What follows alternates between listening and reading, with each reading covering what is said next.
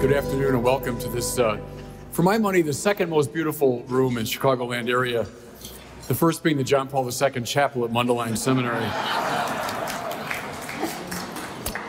It is indeed my distinct privilege to introduce to you the speaker for today, Dr. Scott Hahn. Dr. Hahn graduated from the Gordon Conwell Theological Seminary in 1982 with his Master of Divinity degree. He was ordained a Presbyterian minister and served for 10 years in a variety of churches and ministries. At the Easter Vigil in 1986, he entered the Catholic Church. He received his PhD in theology from Marquette University in 1995. He's taught at the University of St. Francis in Joliet, Illinois, and for the past 25 years at the Franciscan University of Steubenville. From 2002 to 2004, he occupied the Pio Cardinal Loggi Chair of Catholic Theology at the Pontifical Seminary Josephinum in Columbus, Ohio. From 2005 to 2011, he occupied the Pope Benedict XVI Chair of Biblical Theology at St. Vincent Seminary in Latrobe, Pennsylvania. And I am exceptionally proud to say he currently holds the William and Lois Mackesy Distinguished Professorship in Biblical Theology and the New Evangelization at our own Mundelein Seminary. Dr. Hahn has authored or co-authored over 40 books, including The Lamb's Supper, A Father Who Keeps His Promises, Answering the New Atheism, Kinship by Covenant, Covenant and Communion, the Biblical Theology of Pope Benedict XVI, and a personal favorite of mine, Politicizing the Bible, the Roots of Historical Criticism and the Secularization of Scripture. He's also, as you well know, one of the most popular speakers and teachers on the Catholic scene today, lecturing at literally thousands of venues in this country and around the world. He's appeared countless times on EWTN. I can't think of anyone who's done more to realize the dream of Vatican II, that there might be a renewal of appreciation for the Bible in the Catholic Church.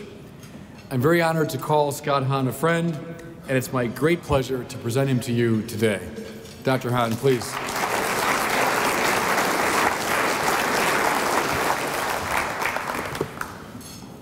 Thank you, Father Bob, and special thanks to Bill and Lois Mackesy for your generosity, for your friendship, and coming to class last semester.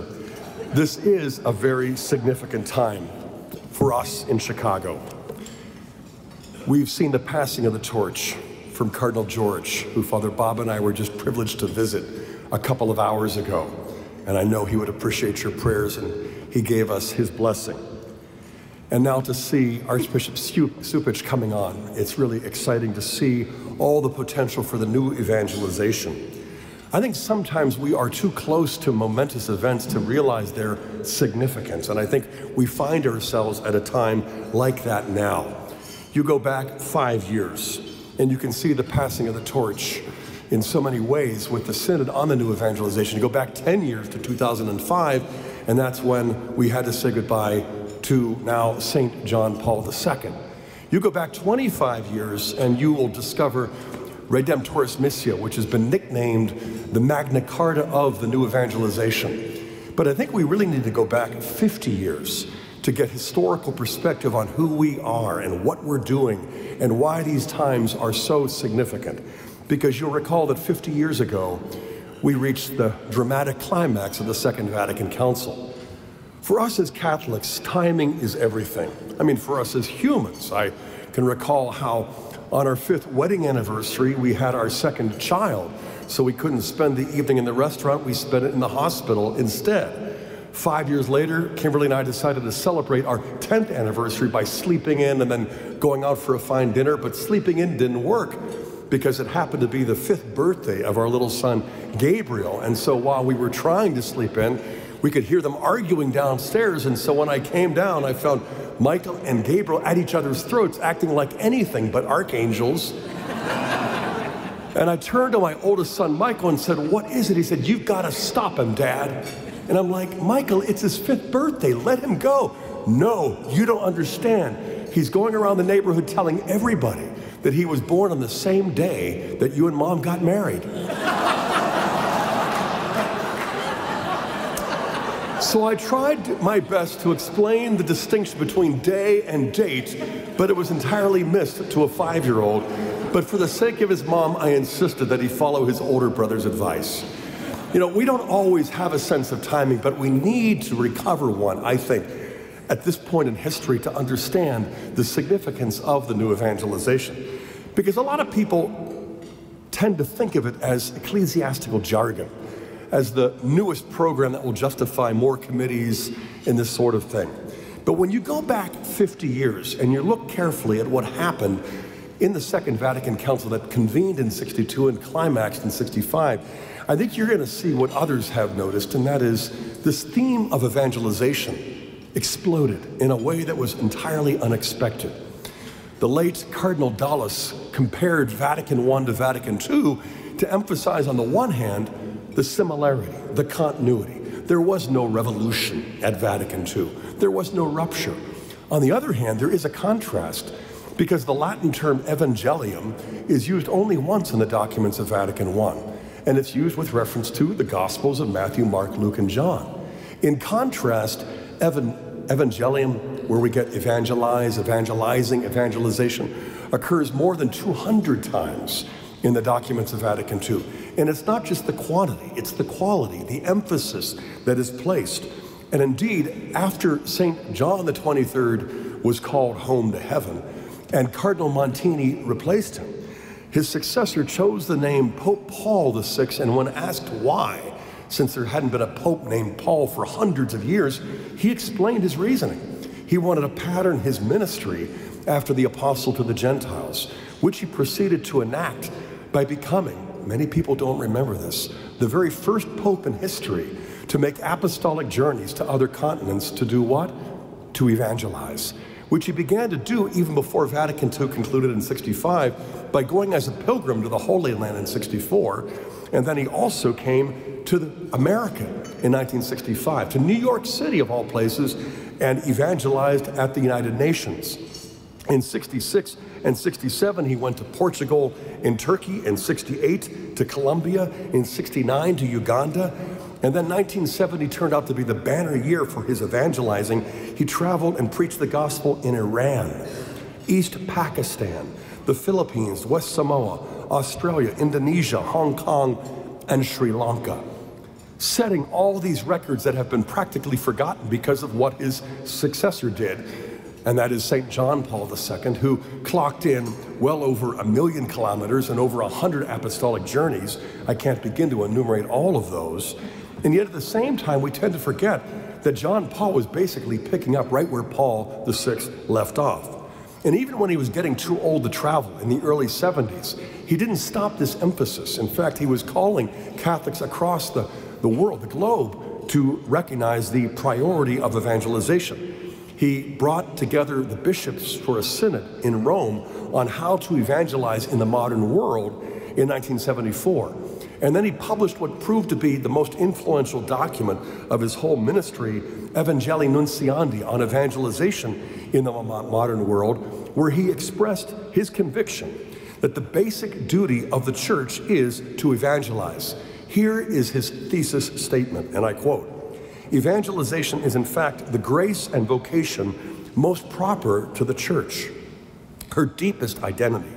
She exists in order to evangelize, to be the channel of the gift of grace, to reconcile sinners with God the Father, and to perpetuate Christ's sacrifice in the Mass, which is the memorial of his death and glorious resurrection." Close quote.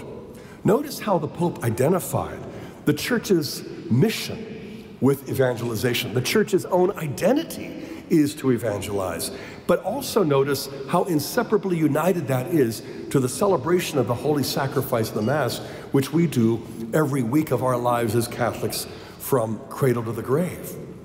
And so it's an interesting insight to see how the church, as the mystical body, gathers for the Mass to sort of inhale the breath of God's Spirit, to ingest the word of Christ, that word made flesh in the Eucharist. And then when we hear those words, ita missa est, which is translated in various ways, the Mass is ended. That word missa is not only where we get the word Mass, of course, it's also where we get the word mission, because we are being sent out on a mission to breathe out the breath of God's Spirit and to share the word that we have just consumed and communed upon. And I think this is exactly what John Paul recognized. And so when he began to evangelize at a whole new level, he also was the one who coined the expression, the new evangelization. As much as Paul VI emphasized evangelizing, he never used that phrase, the new evangelization. John Paul used it for the first time in what appears to have been a somewhat unscripted moment. It's when he went back to Poland for the 9 days that changed the world, as that documentary is entitled, that covers those amazing days. It was when he went back to Krakow, where he had been archbishop, to Nowa Huta, which the Marxists had designed to be a kind of workers' paradise, a factory town for families that didn't have a church. Of course, back then, Bishop Wojtyła would celebrate the Christmas Mass outside in the hills where thousands would gather in defiance of the authorities. But in May of '79, before his first year was done, he went there and proclaimed the need for the new evangelization. And he didn't leave people to wonder what he meant, because he clarified the fact that it's not new for the church to evangelize, but what is the new evangelization? It is about re-evangelizing the de-Christianized. And of course, he was looking out at a sea of faces of his own fellow Poles who had suffered from the Nazis and then the Soviets as well. And so he recognized the need to really experience spiritual renewal.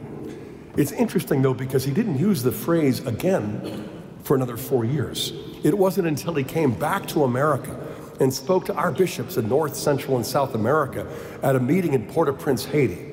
And that's where he didn't just use the phrase for a second time and clarify once again that evangelization in the primary sense is sharing the gospel with those who have never heard of Jesus before. But the new evangelization is precisely about re-evangelizing the de-Christianized in a post-Christian, secularized context such as we see in the Americas. And he didn't just use it a second time, he used it dozens of times, hundreds in all. But he also explained that his intention back then was, in fact, to make this priority number one. And so, in the early 80s, as he was talking this up, he also identified the year 1992 as a semi-official launch for the new evangelization. And when he was pressed as to why wait, he explained that that would mark the 500th anniversary of the founding and the first evangelizing of the Americas. You go back 500 years to 1492, when Columbus sailed the ocean blue. The most populous Catholic countries in the world back then were what? Spain, Italy, France. You fast forward 5 centuries, and what are they today? In first place, Brazil. In second place, Mexico. And in the third place, our own United States. Countries that didn't even exist 5 centuries earlier are now the most populous Catholic countries, and the ones that once were have been so radically secularized they're struggling to recover what little is left of that legacy. And so implicitly, at least, he was putting the question to the Americas, given your influence, where are you going? Where will you be? And he wasn't prognosticating, he wasn't predicting the future, he was challenging the Americans to basically take hold of this calling and to recognize it as a challenge and an opportunity. As 1992 got closer, he began to bolster his efforts to prepare people. That's when he published Mission of the Redeemer, the Magna Carta of the new evangelization in 1990, and that's where he stated quite clearly and boldly his call. He said, and I quote, "I sense that the moment has come to commit all of the church's energies to the new evangelization. No believer in Christ, no institution of the church can avoid this supreme duty, to proclaim Christ to all peoples." Now, this is not a man given to overstatement or a hyperbole. He meant what he said. He said what he meant. The moment has come to commit all of the church's energies to the new evangelization. No believer in Christ, no institution of the church. Notice this is not just a task for the clergy or for the missionary societies. He issued no exemptions. Every baptized Catholic Christian is called to share the word of Christ, to share the good news of what it means to have God as Father, to have Jesus, the firstborn among many brothers and sisters, to give us the Spirit that makes us a divine family. And then, of course, he shocked the world and even his own advisors in the early 90s by declaring that The next World Youth Day would be held where? In Denver, Colorado, of all places. His closest advisors had warned him that it just wouldn't work in secularized America, especially out there in Colorado, whereas all the previous World Youth Days had been held in dominant Catholic countries with a majority Catholic population, like Buenos Aires, like Czestochowa, Santiago de Compostela, as well as Rome itself. And so what do young American secularized youth care about what this aging pontiff has to say? Well, when over 1 million descended upon Cherry Creek Park and Mile High Stadium, journalists later admitted to crumpling up their rough drafts, the articles that had announced the failure, because it was the turning point in his pontificate, and it became something of a seismic event, not only in the U.S., where Denver became the fountainhead of grace for so many different efforts for the new evangelization, but throughout the whole world as well. And this is why, back then, like so many people, I just assumed that the 90s represented the decade of the new evangelization. In fact, many people called it that, thinking that this was all a preparation for the Great Jubilee, the year 2000, when we would cross the threshold and enter a new century, a new millennium, and a new season of grace. But when you go back and study the documents, you'll discover that he never referred to the 90s as the decade of the new evangelization. What I found is that he referred to that decade as, well, what he called the Advent season of the new evangelization. Now, clearly, he is employing an analogy drawn from our own experience as Catholics. What is Advent season? Well, it represents the first 4 Sundays of the liturgical year.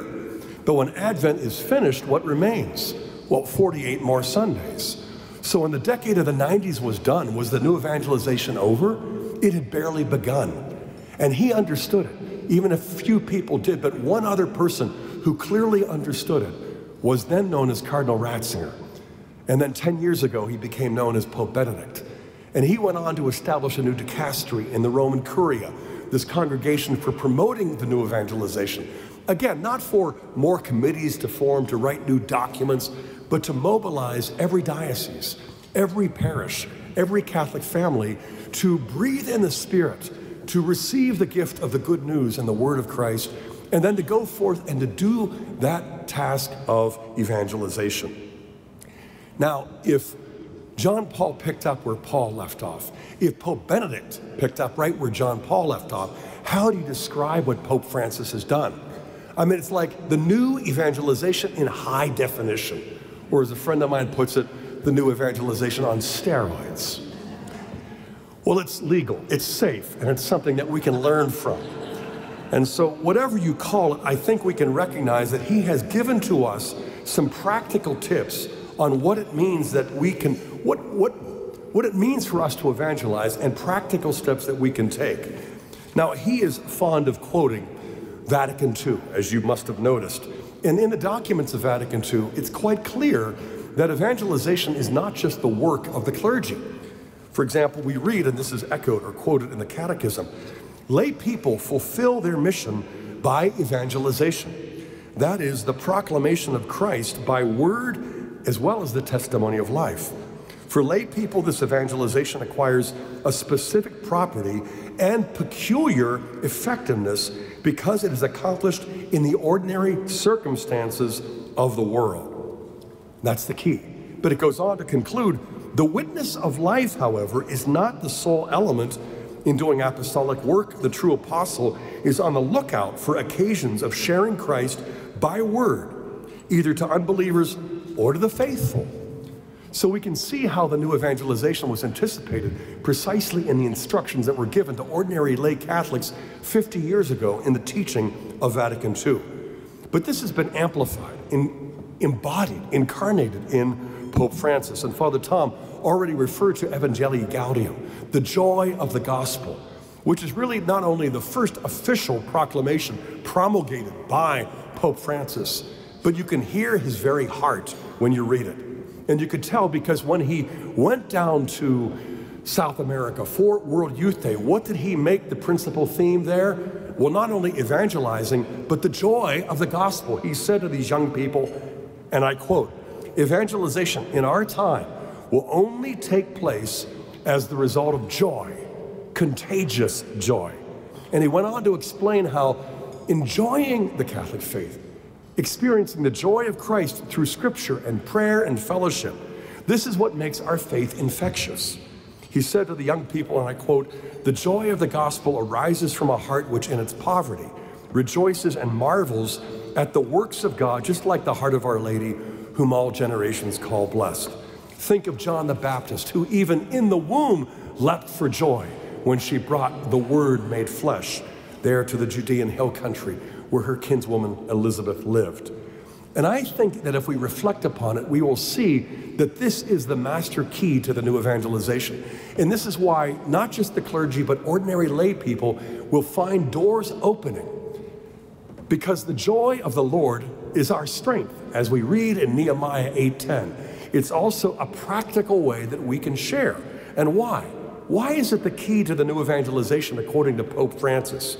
Well, even if you can't defend the faith, even if you can't explain every doctrine or prove it all from the Bible, the one thing that you can do is this: enjoy being Catholic. That's the best way to evangelize friends, family, co-workers, and everybody else. And why? Because we know how the world offers us countless pleasures, but not a single joy that lasts. Whereas what Jesus Christ gives to us is a joy even in the midst of sorrow. And sometimes that joy is intensified when we face hardship. Joy is what other people will find irresistible. Joy is what other people will find more irrefutable than any argument we might use or any proof text we might deploy. And the fact is, whenever we find ourselves without joy, it's simply God's gentle way of reminding us that we too stand in need of conversion. This is what Pope Francis also explained to these millions of young people down there in Rio when he met with them for World Youth Day. He said, when you wake up in the morning and you don't feel joy, that's God's nudge, gently reminding you that you've got to open your heart once again to the power and the life and the joy of the gospel. And this is why, for us as Catholics, we have a different kind of theology of conversion. It's not just what happened to me when I was 14, finding my way out of the Allegheny County juvenile court system. It's not what just happened to me at the Easter Vigil in 1986 when I entered the Catholic Church. It's what happened to me earlier this morning when I woke up and made an act of consecration and went off to Mass at the John Paul Chapel, the most beautiful place in Chicago.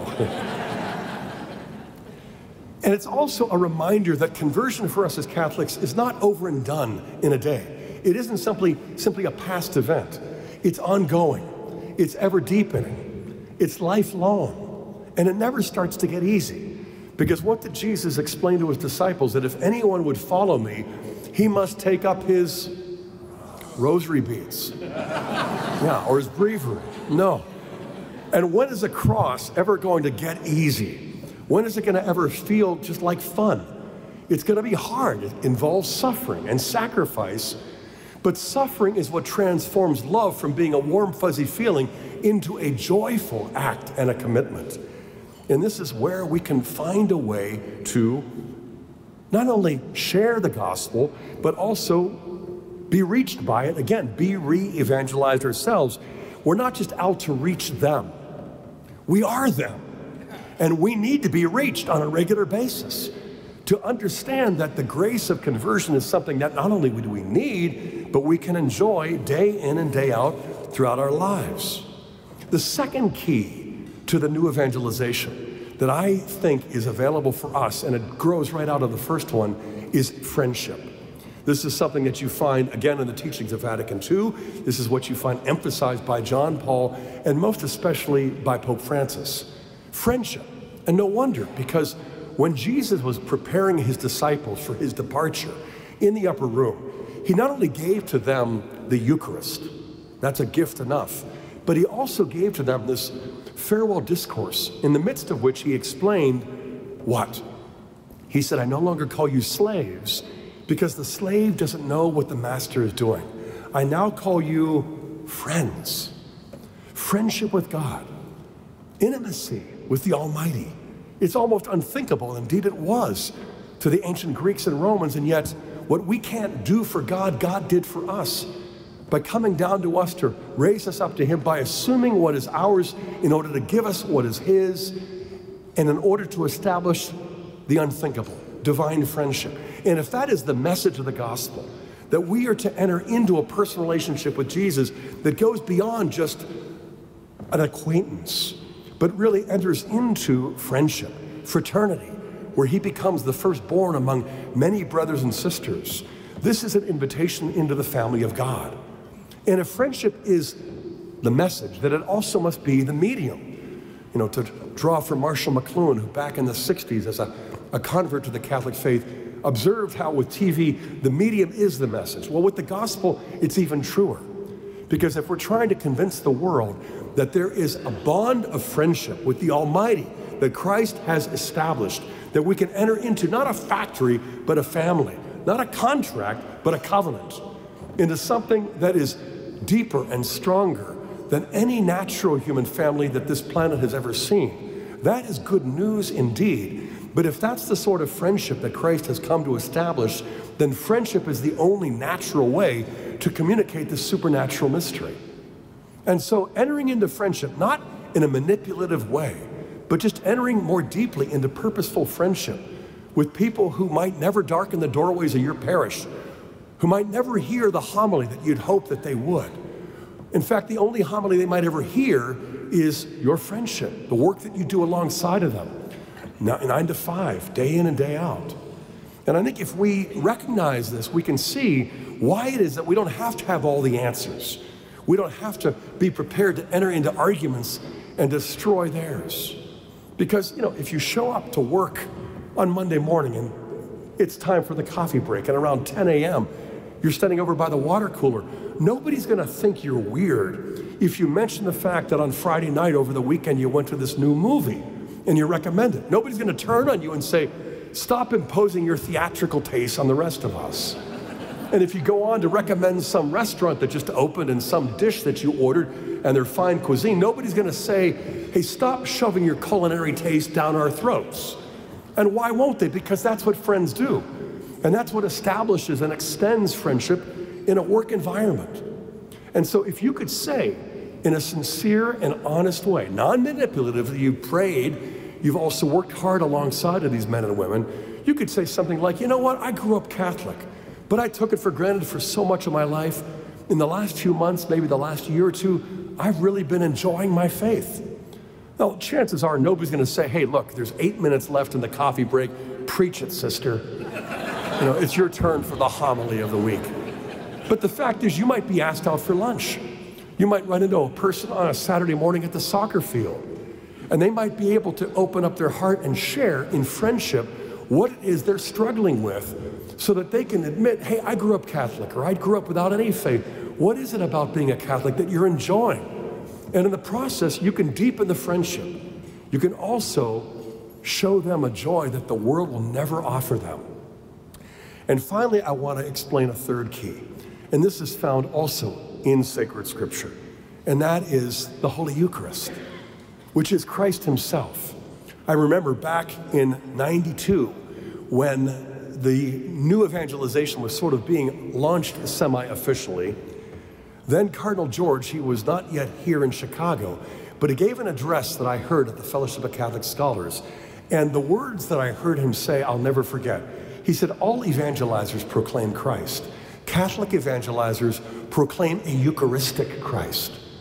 And at first, I didn't really understand what that meant because at the time, I had been a Catholic for about 6 years, but I'd been an evangelical Protestant, a non-Catholic, for more than twice as long. And so I thought I knew what it meant to evangelize, and it's a simple process that you can get over and done with, not only in a day, but in less than an hour. You could do it if the plane was just coming down for a landing. You could do it on an elevator in 3 or 4 floors. We were taught the 4 spiritual laws. God loves you, you've sinned, Christ died for that, and now you can choose to believe and accept that gift. And what would we disagree with as Catholics? Not a word of that. But whereas that was the end game, because you would lead them in the sinner's prayer. I mean, in 3 or 4 floors, you could say, do you know, to the fellow next to you in the elevator, God loves you. But like me, you struggle, you sin. But Christ died for that. So now you got to choose what you're going to do with that gift. And the doors would open. You could walk out into the lobby and just lead them in what we call the sinner's prayer, where you sum up those 4 basic principles and shake his hand and say, you've got a relationship with Jesus, a personal relationship with Christ. But you wouldn't turn around and invite him to receive First Holy Communion. He's not ready. So I wondered, what does this mean? You know, and it wasn't just Cardinal George at the time, it was also Pope John Paul, who published an article simply entitled, Base the New Evangelization on the Eucharist. Well, how does that work? Well, it's a personal relationship to begin with, but it becomes something more than just simply a personal relationship. It becomes committed. It becomes an interpersonal friendship that is deep. But even that isn't enough.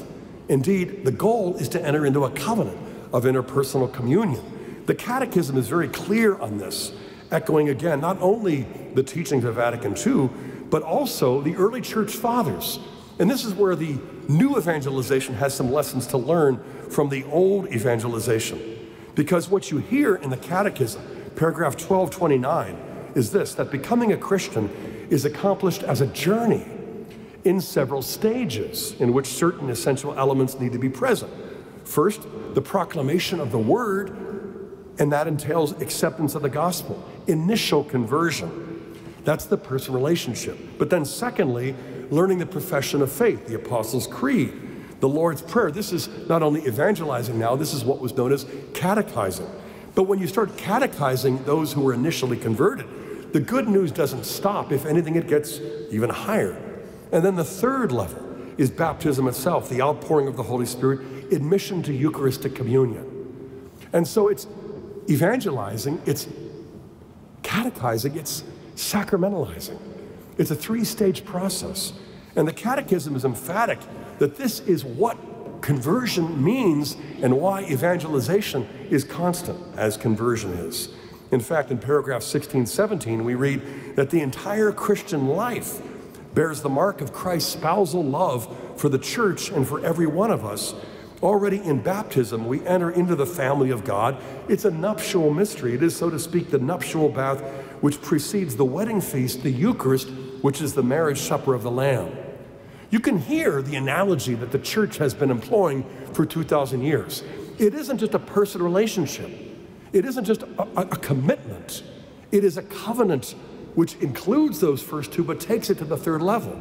And I can see also an analogy in my own life experience, because about 37 years ago, I ran into a gal on campus and I was just smitten by her. She was beautiful, she was funny, she was intelligent. I couldn't get my mind off of her. And for the next few weeks, I kept running into her everywhere. In the library, in the cafeteria, in the mailroom, outside of her class, even in the lobby of the girls' dorm where she lived. She didn't imagine what I was doing there. Well, I couldn't tell her. Her roommate had given to me her schedule. So all of these chance encounters were carefully pre-planned and programmed until I could get up enough nerve to ask her out on a date. And she agreed, and we went. And after 2 or 3 dates, I had a personal relationship with Kimberly. And we were entering into courtship. But that wasn't the end game. That wasn't the goal. Any more than it's just about dating Jesus. The real next stage came on January 23rd in the lightly falling snow while we were standing at the top of Rainbow Bridge over Wolf Creek, when I got down on my knees and I pulled out the ring and I popped the question. I like to say in the Gospels, Jesus gave sight to the blind. That night he took sight away from she who could see. She accepted my proposal right on the spot. We hugged and we kissed and we danced across Rainbow Bridge. And to celebrate, I took her out to Mr. Donut, of all places. Big cheapskate. But that's where our relationship entered a whole new level of commitment. And that's where I also learned the truism that when you marry a gal, you don't just marry her, you marry her whole family. Yeah, well, I got to know her parents and her siblings, and I wondered, what am I getting myself into? Well, in my case, I was clearly marrying up, but still, it was a whole lot more than a personal friendship. This kind of engagement engaged our lives at a much deeper level, where we were discovering how the inner logic of love requires the gift of life, the gift of self, and that came on August 18th, 35 years ago, when we didn't just seal a deal or tie a knot. We entered into a covenant of interpersonal communion. We celebrated a sacrament that we didn't fully understand until years later when we both became Catholic. But in the process, we also discovered how it is that we experience joy, and how it is that friendship is meant to lead to family bonds, and why it is that following our Lord himself, the church in antiquity and now today uses this model of friendship and family life and marital love to express the joy of the gospel. And yet at the same time, it explains the need for the new evangelization. Because if the new evangelization is about re-evangelizing the de-Christianized, about the post-Christian culture, the force of secularization, and how many ex-Catholics have drifted away, as we know all the statistics that bear it out, then we can also recognize the analogy works in the opposite direction as well. Because how many people who are married are lonely and miserable and in need of tapping the graces of that sacrament and discovering what really is involved in the sacrament of matrimony. A sacrament is not primarily some ritual that we do for God. It's primarily a mystery that he does for us to give us what we need, to make up for what we lack, and in the process, discover the deeper dimension of love that is not merely human, but divine. It happened to us. We were in springtime when we were engaged, and it was like a nice hot summer when we got married. I won't go into any of the details for the sake of discretion. But when I became a Catholic in '86, and she didn't become one until '90, we entered into a long, hard, cold winter, like the one that we're finally getting out of this week. And it was really hard even after she entered the church in 1990. I thought for sure, it's going to thaw, it's going to warm up, it's going to get back to normal, but it didn't. Not for weeks, not for months. We took somebody's advice, which I would share with you. We went for counseling to a really good Catholic counselor. We went for months. I met alone, she met alone, then we got together. He would ask me questions about where we first kissed, where I told her I loved her for the first time, where we first danced, what was the first movie. And I had to go and rent the video. We had to drive back to the restaurant. We had to go to the theater as well. And we danced to Orleans, You're Still the One. We renewed the well springs, and in the process, we rediscovered the deeper dimension of marital love and friendship in a way that I never knew marriages could have. And I'd like to say, ever since those days, it's just been summer ever since. But the fact is, we continue to go through those seasons of life, like any married couple, the seasons of love. And so just as conversion is ongoing and ever deepening for us in a relationship with Christ, so also at home. We've got to make marriage believable. We've got to make the sacrament as a mystery of divine intimacy, something that can be decoded, and not just by the books that are written, but by the lives that we lead. This is the new evangelization. Again, where the only homilies some people will ever hear are the lives that they witness and the marriages that we recover and the love that we experience being resurrected. And finally, I would like to say this, that I had one of those concrete experiences that I just cherish. It wasn't only with my bride, it was also with an old buddy of mine I hadn't seen for decades. I was at the Pittsburgh airport, guy walked up to me and said, "Are you Scott Hahn?" And I said, "I sure am." And he said, "You don't recognize me?" And I'm thinking, if you watch EWTN, TV's a one-way medium, I can't see you, you can see me.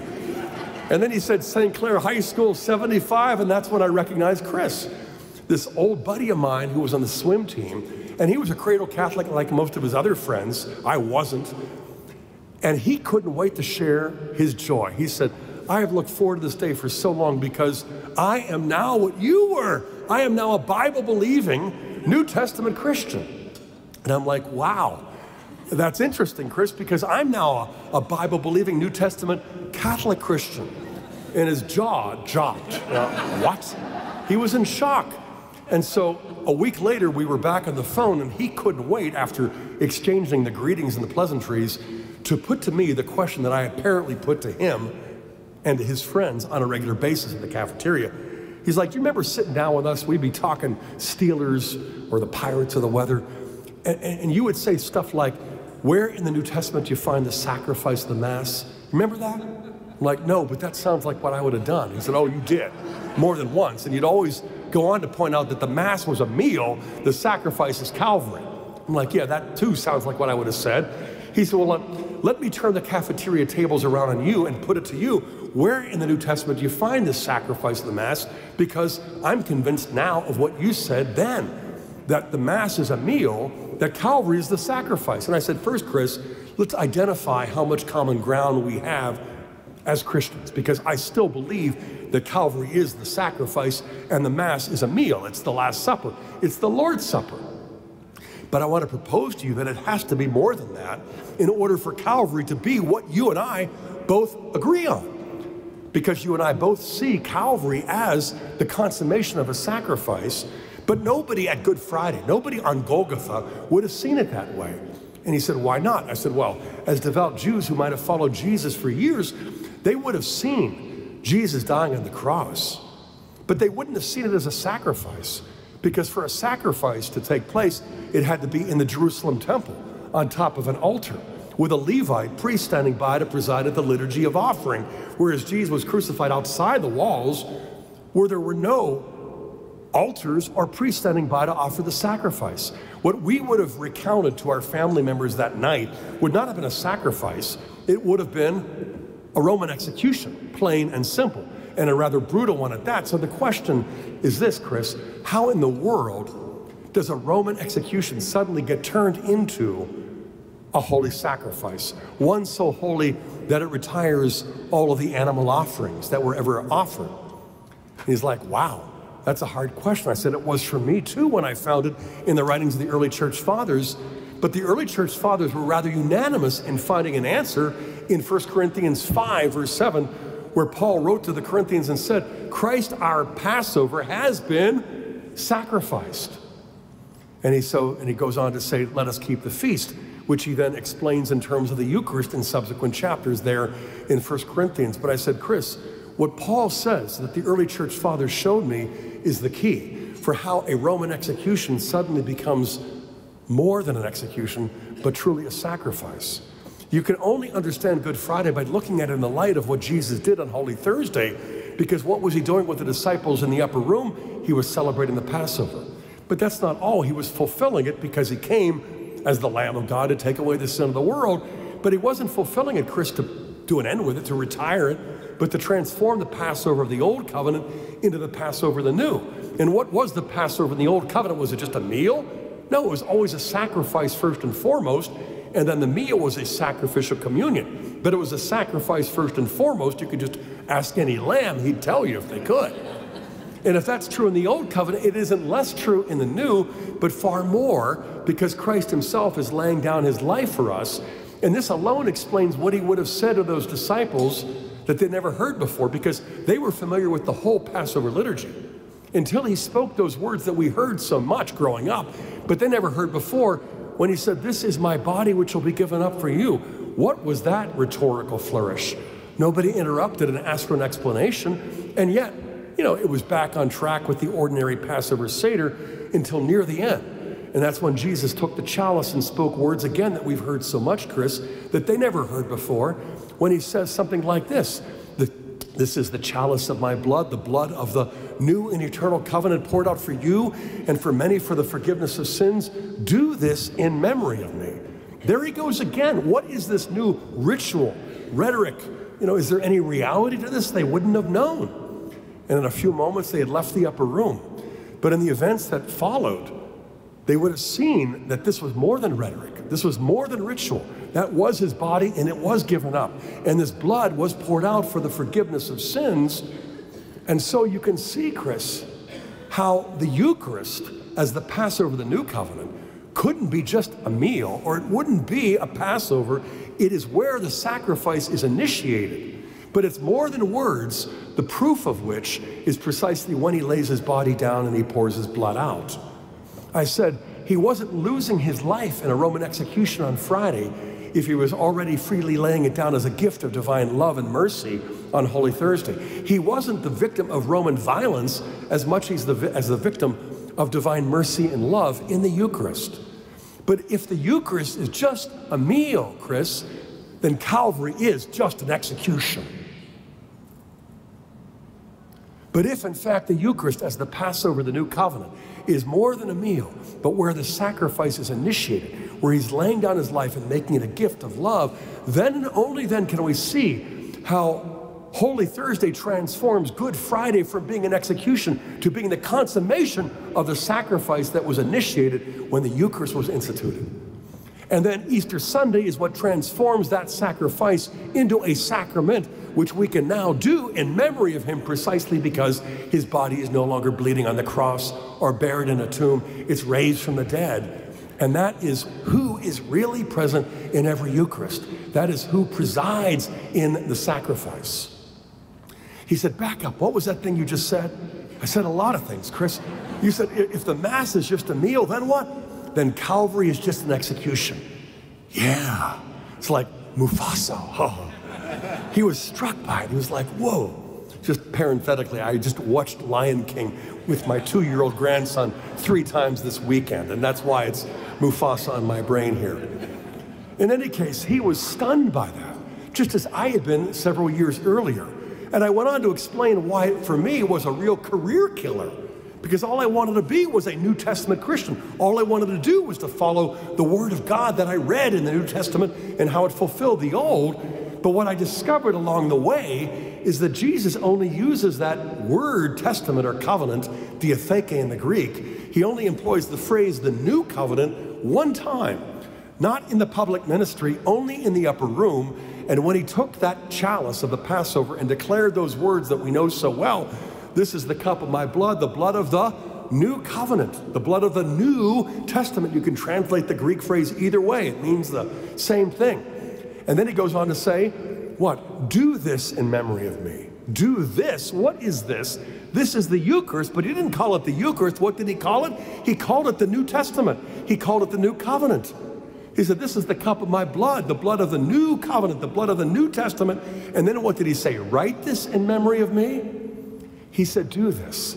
This is the Eucharist, and the Eucharist is the only thing Jesus ever called the New Testament.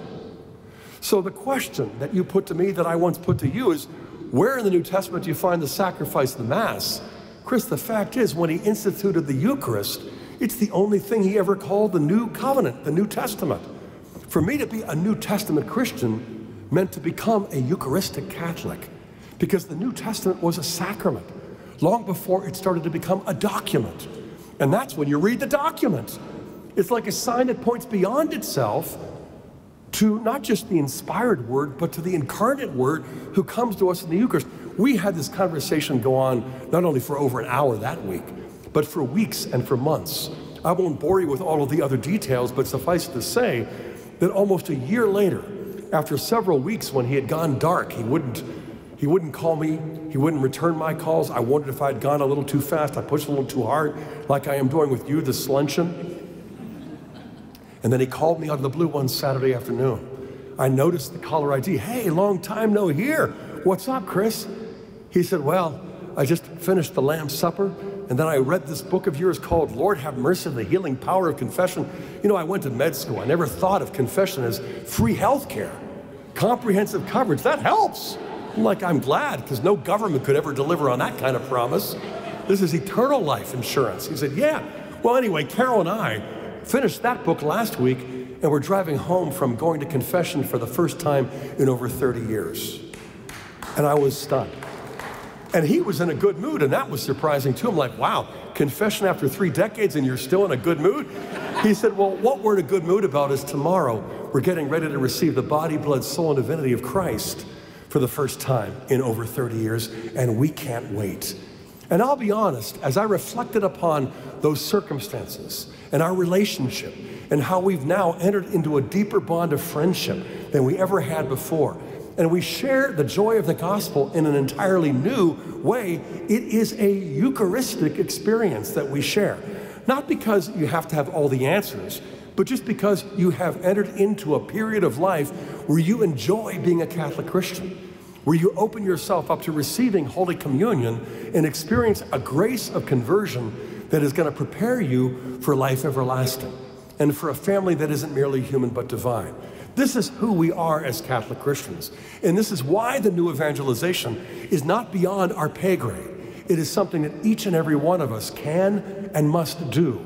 And when we discover that we can do it, we'll also discover how much the good news is better than we thought. If you simply believe something because the church's authority tells you you have to, it's kind of hard to get excited about it.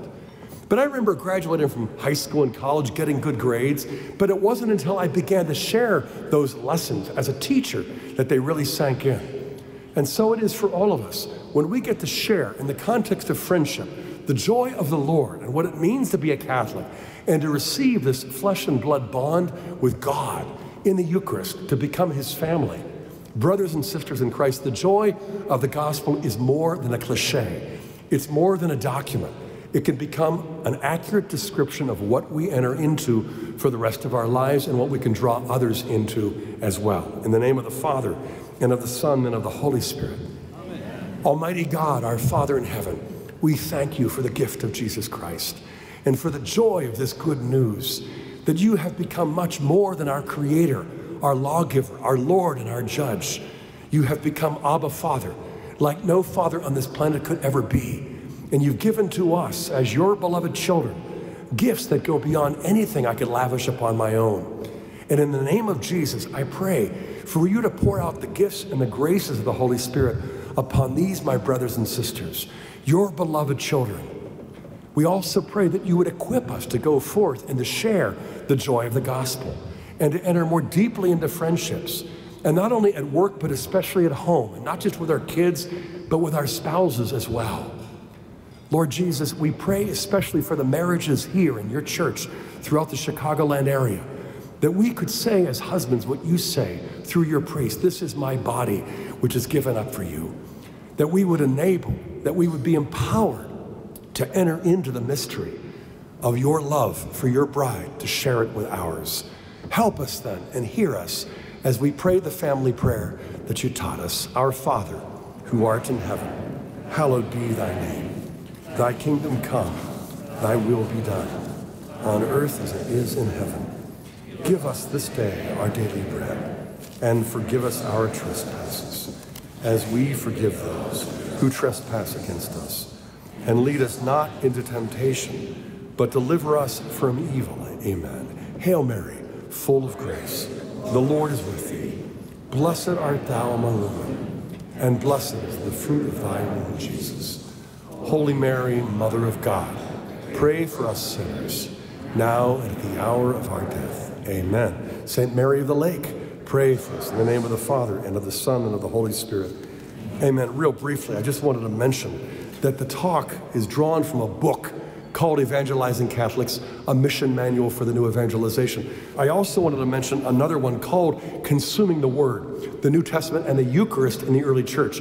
I kind of wrote it for Chris after this experience that we shared. I might also mention my favorite early church fathers. I put together an anthology of patristic sources with my best friend Mike Aquilina called Living the Mysteries, a guide for unfinished Christians.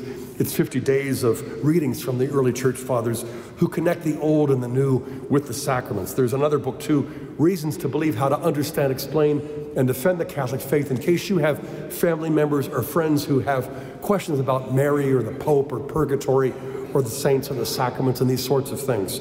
I just want to say from the bottom of my heart, thank you for the privilege of sharing with you, and thank you for your time and attention. God bless you.